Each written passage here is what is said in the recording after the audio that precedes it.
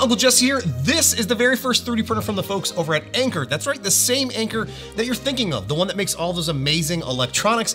They're launching their very first 3D printer over on Kickstarter, and it's called the AnkerMake M5. And today we're gonna be checking out the machine and seeing exactly what it can make. And yes, this actually might be the fastest 3D printer that I've ever worked with, and the prints look beautiful. And before we get started, I want to mention that today's video is being sponsored by the folks over at Anker. I'm not going to be reviewing the AnkerMake in today's video, since this is a Kickstarter beta unit. I do not review Kickstarter 3D printers until well after they've been released, and I have a production unit in hand. And if it's your first time here, welcome and consider subscribing. This is the type of content that we normally make here, 3D printing and making fun things. So before we take a look at any of the prints, let me give you a rundown of the actual machine. The assembly process took me probably 10 minutes at most. It was a really straightforward and simple process. There's two main pieces that you're gonna bolt together. Then you're just gonna connect a few different wires. And what I also think is pretty cool is that this is the very first 3D printer that I've ever used that's utilizing USB-C cables to make some of the connection points. The printer has an all aluminum body other than a few plastic injected molded parts,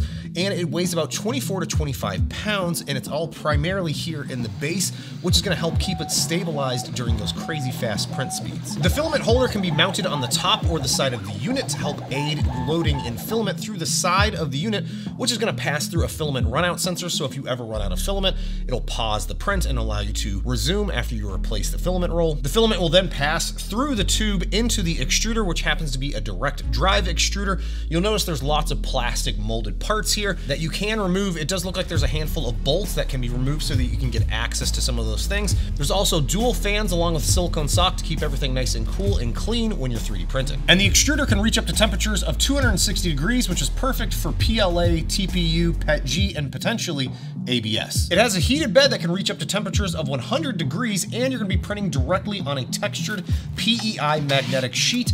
That's perfect for getting your prints off after they're finished printing. And to make things super simple, they have an auto bed leveling system that has 49 points that it's going to check.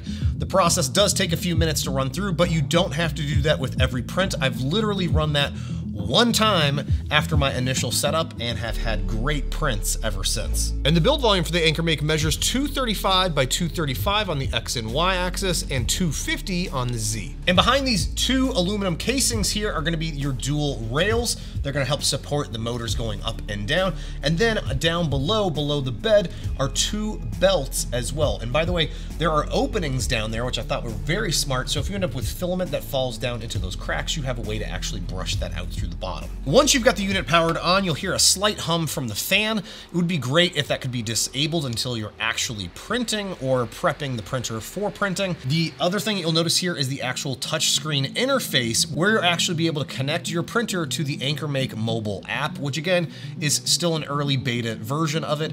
There are some very basic functions that allow you to monitor your prints. That's right, you can monitor your prints with a built-in camera on the side that will also take time lapses for you and send you notifications as your printer is printing. You'll also notice along the very top is the USB-C port, where you can actually load your USB stick into the 3D printer. The printer also has onboard storage for files. I'm not entirely sure how large that is, but that's great to see that you can actually load files from the USB stick onto the printer directly. And they've also mentioned that they're working on their own slicer that you'll be able to use for the printer that will allow you to wirelessly transfer sliced files from your computer directly to the printer to its onboard storage. The slicers that I ended up using were Simplify 3D and Cura, so you're not going to be limited to their slicer. However, it does sound like there is going to be functionality that's going to be tied to their slicer, like wirelessly sending files from your printer to the machine or creating time lapses from the actual prints that you're working with. That's right, on the mobile app as well, it'll create a time lapse of your 3D prints that you can then view afterwards and potentially post to social media. Again, the app right now is in a beta state. They didn't have the ability to actually post any of those files directly to social media, but I was able to export them and you can see them here on screen. On the opposite side of the unit, there's also a status light indicator, so as you're either loading or removing filament or actually printing, you'll see different color LEDs that represent different statuses during the actual print processes. Another thing that they've mentioned that they'll have support for, but is not available at the current time of me testing out the unit here in the beta, is that with that camera, which is a 1080p camera that you can use to monitor your prints via the mobile app anywhere you're at. Like here, I'm at my studio here. I was actually able to monitor my prints from home, which was wild, or even start a print while I was out and about. So that was really cool. But one thing that they're working on having the ability to do is use AI to actually monitor your print, so it will alert you if you're running into a print failure.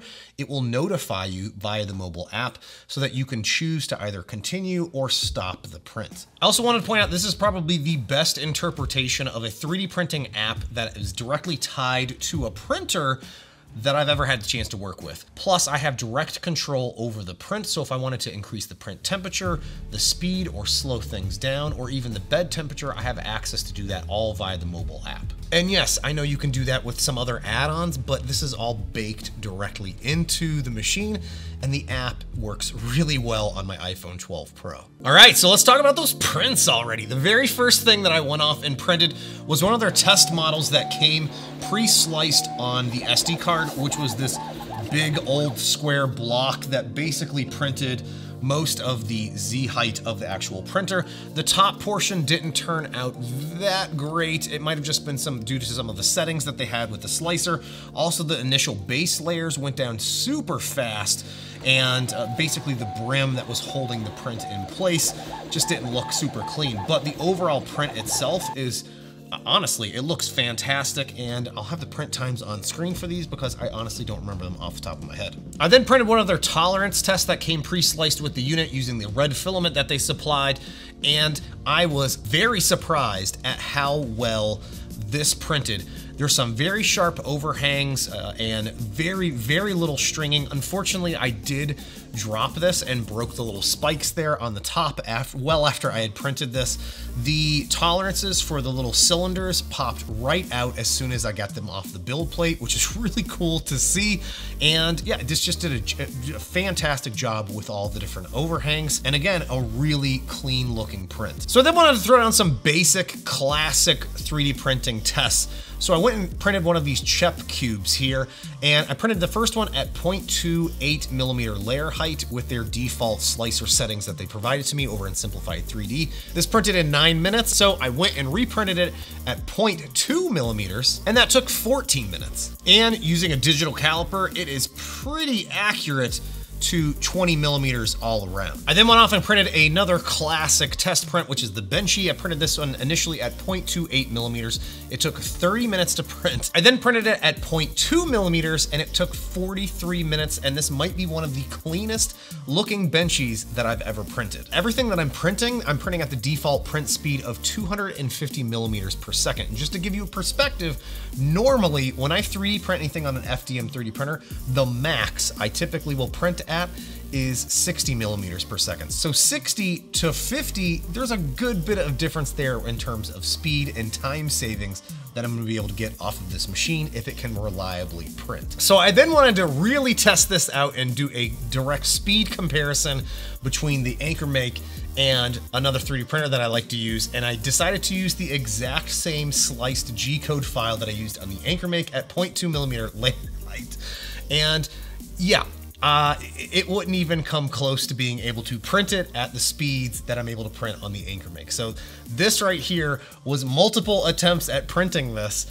Yeah, just did not go well. So I then wanted to see what this thing could actually do by printing one of Eastman's busts, which are typically very, very detailed, and was able to throw down the base for the statue in 1 hour and 43 minutes, printed at 0.28 millimeter layer height. I then printed the head at 0.2 millimeter layer height, so a little bit finer detail, and this took 1 hour and 44 minutes. And then to pull everything together, I printed the main body of the statue at 0.2 millimeter layer height, and it took 8 hours and 34 minutes. To say I'm pleased with this is a massive understatement. This printed so amazing for this model. Zero supports needed. It helps that Eastman is just an amazing designer, but again, the details are typically really sharp on his models, and this was able to produce a beautiful print at 0.2mm layer height for the head and the body, and again 0.28 for the base. I also used this really cool dual color filament, so as you move it from left to right, you see the color shift between the two different filament colors. I then went off and printed these rotating ring toys, which is a fun little fidget toy at 0.18mm layer height, and this took 1 hour and 17 minutes to print. And all of the clearances and tolerances passed with this, and I'm able to freely spin these around after taking it off the print bed. I then went off and tested printing remotely via the mobile app while I was at home directly to the machine here that was in my studio.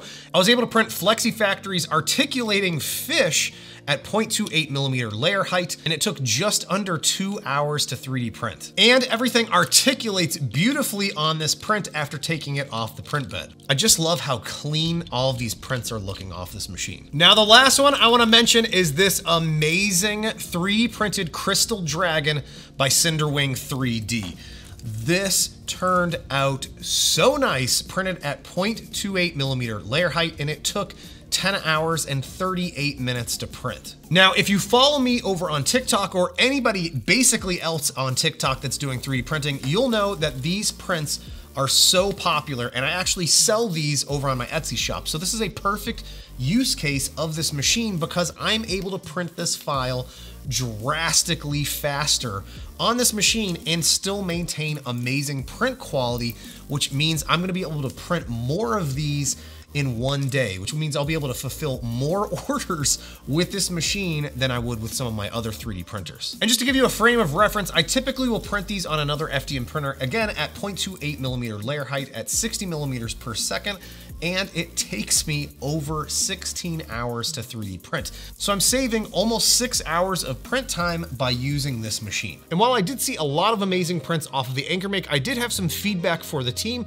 based on the beta unit that I've tested. Like the ability to disable the fans when the printer's not actively printing, some basic UI improvements, most of which are tied to some of the verbiage that you'll find throughout the interface, and some additional functionality that I'd like to see added into the unit itself, like the ability to preheat the extruder and the bed. I'd also like to see some more details around basic printer maintenance when it comes to repairing parts that might have worn down over time, or even cleaning out a clogged extruder. Also, that textured PEI build plate, it would be great if there was a smooth side on one end and the textured on the other. I'm also still very interested to see how all of the AI aspects of the printer will work out once it's released and available, so that you can get more intelligent updates from that mobile app of your prints as they're actually printing. And I also haven't had the opportunity to test out any other materials outside of a variety of different PLAs that I've tested in today's video. So I'm definitely gonna be following up with another video here with you all in the next few weeks, showing how this can work with TPU or PETG. And if you have suggestions on things you'd like to see, let me know down below, because I'd be interested in printing and showing it off here. And I also wanted to mention that, again, if you're interested in more information on this, you can find out more information by heading over to AnkerMake.com and checking out their Kickstarter campaign. And more than likely, I will be picking up one of these for myself. This will be the very first Kickstarter 3D printer campaign that I'm actually gonna back. And again, if you're interested in more information about the details of the AnkerMake 3D printer and their Kickstarter campaign, I'll have links to those down below. But let me know what you think in the comments about this 3D printer, and if you'd be interested in picking one up for yourself. Hey, thanks again for watching, you guys. I'll see you next time. Bye now.